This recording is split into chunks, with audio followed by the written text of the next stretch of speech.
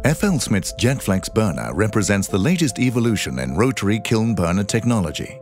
Available in a standard or a plus model, the JetFlex Burner offers several revolutionary features. The axial jet air nozzles form rectangular-shaped high-speed jets. It enables efficient mixing of hot secondary air to the flame, ensuring fast ignition and stable flame formation. The JetFlex Standard Burner is the optimal solution for conventional fuels and high and medium-grade alternative fuels. It has no moving parts to maintain, saving operational costs and increasing availability. The combined effectiveness of the JetFlex Burner's air nozzles and swirler has made it possible to eliminate the traditional solid fuel annular channel.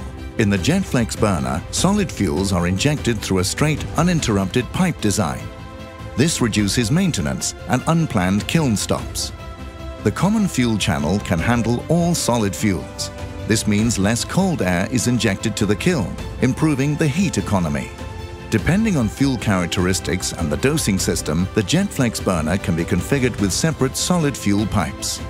The JetFlex Plus Burner enables maximum fuel flexibility by superior combustion of lower-grade fuels. It features fully rotatable jet air nozzles and a retractable center pipe. The rotatable jet air nozzles enable the flame to be shaped exactly as required by the fuel and process.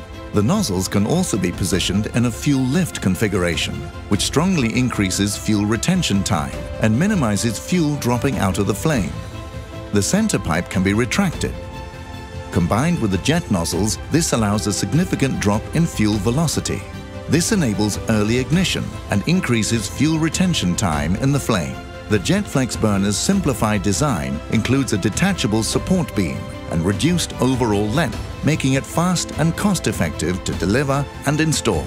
The revolutionary FL Smidth JetFlex Burner meets industry requirements for reliability, energy efficiency, fuel flexibility, and low emissions.